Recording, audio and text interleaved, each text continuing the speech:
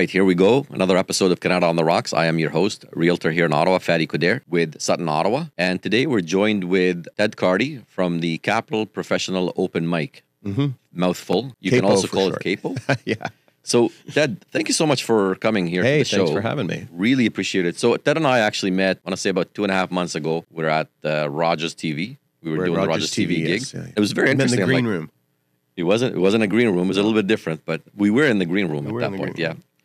And we decided, you know what, this actually makes sense for us to bring Ted on the show, talk about the CAPO Professional Open Mic, and give you guys all the, the information that you want to know about CAPO and what it's all about. So I want to start off, Ted, if that's okay with you, with the story about CAPO.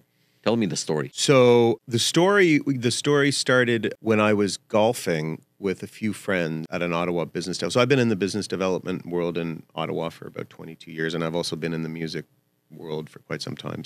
We were at a golf tournament, and everybody reached into their pocket to grab something to mark a ball. They all produced guitar picks. We all sort of laughed, and of course, when you find out, when you're amongst anybody and musicians start communicating with each other, they immediately kind of have that sort of connection. So it dawned on me that we should encourage the business network under events that were focused around music. So I've also been, because I've been part of the Ottawa music world for quite some time, I've also hosted a lot of open mics in my time. Yeah. So I'm pretty familiar with running shows and putting on concerts and doing that. So I thought, why don't I try to put together a number of business-minded, I would say musically inclined business people I knew, and some of the heavier musicians I knew, and we would put together a show. I would open it up, so it's technically not an open mic in that you don't register that day of, but it's an open registry, and you can register, and we'll put you on the show. We'll raise money for an organization that serves our community. So it seemed like a good formula, and we'd now run our third one. Our last one was just this past Friday, and it was a huge success. We sold every ticket and raised a big chunk of change for Big Brothers and Big Sisters of Ottawa. Fantastic. So it's basically, if I understand this correctly, you've got networking meets with music for a great cause for the city. Yeah, more or less. Yeah. Makes sense. But and more importantly, though, the music is provided mostly by those in the business community. So, we have people who have always been interested in doing this, and we have people who practiced musicians as well too. The music hybrid business community in Ottawa, it always surprises me, but doesn't surprise me. As I go through, I always end up meeting more and more people that are part of this sort of group. But there's also those who love it and enjoy it and look, I think, an alternative type of way of getting together. Nothing against any other type of idea for networking, but we can do something different. Absolutely. It's networking with a spin for sure. Networking with a bit more swing. and tell me some of the most interesting musicians that you've had on the show. Well, on some of your events.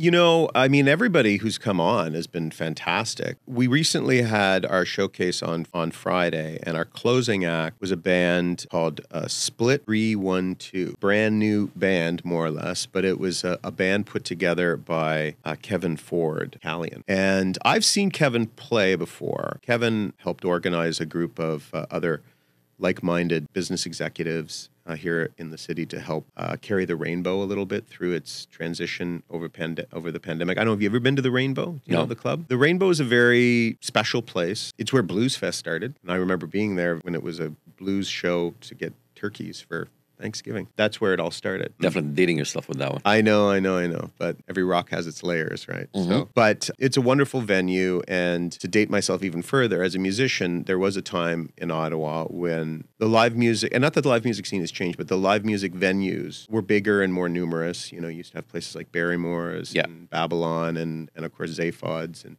very familiar a lot of those, with all three. Exactly. Yeah. I saw some incredible music here. And as a musician here, as a home base, and we played in Montreal, and we played in Toronto, and we would move around, but Ottawa and its outside area was a very rich place playing. Anyways, so Kevin put together his band, and Donna, his singer. I was completely floored. It was one of the best performances I've seen in quite some time, whether you consider it amateur or not. What type of music did they play? They were just doing some covers, but it was just their stage presence. It was how tight their music was. It was a level of musicianship. It was her her delivery and her singing, like this was not a karaoke night. This was like watching some live shows for sure, yeah. And so the caliber, but you know what? I think that's the best part about CAPO. I mean, all of the musicians that we put up there are good. Like, and I don't mean to say like there are people who are newer to the craft, and then there are people who are really, really well practiced. And it isn't really a place for somebody to try it that night. It's not a karaoke type of thing. It's something where somebody is like, they'll register, and I usually contact everybody who registers and sort of gets a handle on where they are and what they do. And I try to put them in the lineup where it serves them the best. So we did it this year where we had, beginning of the night, we had some playing original songs. So they were going to be able to get to play one song, give a little context to it. We had it sort of set up like a singer-songwriters round. That was great for a lot of people who were sort of bringing a new song out there. And then as we moved on towards the end of the night, we had musicians who had assembled as bands, who had some history of doing it. So, you know, there's an art to carrying the room, that type of. You know, the first one we did, we found this band that came to us called the Woodshed Quintet, actually. Was it a quintet or a quartet? There were 5 people when they played our show, and it was a jazz band. I'm a sucker for Duke Ellington era and Ella Fitzgerald and the Satchmo era. They had a singer, and her name is Margot. She was one of the most beautiful singers I'd heard in quite some time. When you sing that type of music, there's a certain presence, there's a certain subtlety. I was floored by the whole thing. That's one of the things that people come up to me when they come to a CAPO show. They were like, I'm surprised that there's this level of talent in Ottawa. And I'm like, you shouldn't be. I mean, it's out there. You just have to go out and see it. It goes back to like the whole, like I said earlier, the premise of the show is to showcase the fact that Ottawa is not a boring city. There's so much talent in many different ways. I mean, I've been in Ottawa. I was born here, but I spent my formative years in Saga, Toronto area. And I moved back here to go to university. I went to Carleton. And I've always loved Ottawa. I've never found it boring. I think that's just a cheeky term. There's a lot about Ottawa people don't know. I think if Ottawa could do anything better collectively, other than make light rail work, which it'll never do. That's a conversation we're not going to have on the show. We'll replace that with a horse and buggy at some point. But I think the arts and culture scene in your city. It's very rich. It's not thin. It's very there's a lot there.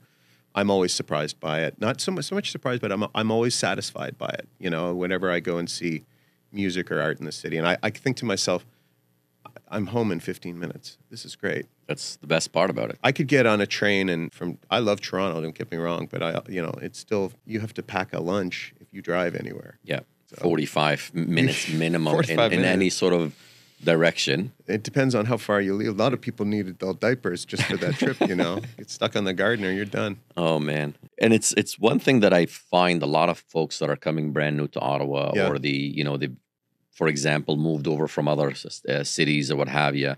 It's always for them really interesting when they find something new about Ottawa. And you're right. Like we don't do a great job at highlighting what's available, what's here as far as the music scene. And all of it, like I think we're all suffering from that. I think one of the big holes in culture right now is opportunities for local stories. You know, you're seeing local media disappear.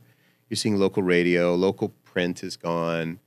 Organizations that are trying to tell local stories now. I mean, we have to rely on people like you and other people who are like, you know what, I'm going to take my time and my effort to do this. Yeah. But it is, I think the consequence of that too is we get separate from each other in ways that is not productive. But Ottawa is a good place. It's been my home for quite some time. My family is here. I've always been very proud of the city. You know, I've always been I find people from Toronto, if they think that Ottawa is boring, they're saying it out of the side of their mouth because they're like, it might be less exciting than Toronto, but I'm still kind of glad I'm here. Yeah. And if you really want to throw down and do it in the most fascinating city in Canada, you just go to Montreal. It's an hour and 40 minutes away. If you really want to ring that bell at 5 a.m, then go for it. You're less than you're $150 Uber ride there and back. If you're planning on it, for sure. If you're planning on it. That's one of the things. But yeah, I do think that culturally, I'm also in the songwriting scene here in Ottawa. That is better than I've ever seen it. Interesting. There's so many great songwriters in the city right now. And I think that's also something that's come out of the pandemic.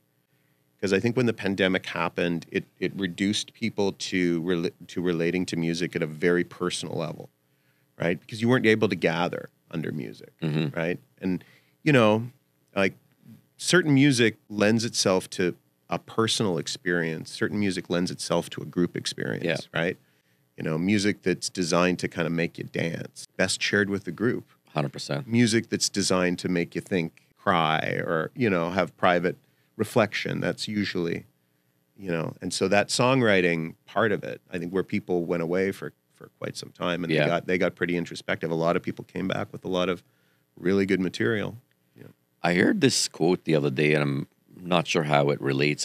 I'm maybe botching it a little bit here, but it said something along the lines of, when we're happy, we listen to the music, but when we're sad, we listen to the lyrics. How do you feel about that? I think it's true. I think it depends on what's getting your attention. I think music offers everybody, no matter where it is culturally, whatever it is, it offers everybody a gateway to meditation. You know, like if you've ever tried to do meditation, the whole concept is to try to clear your mind and to do that often you kind of have to focus on something, sometimes something repetitive, something like a mantra, something, a sound, or even whatever. Music gives you that opportunity to do it, because when you lock into music, you aren't having any other thoughts per se, other than what the music is giving you. Well, it's kind of hard, like especially if you're playing it.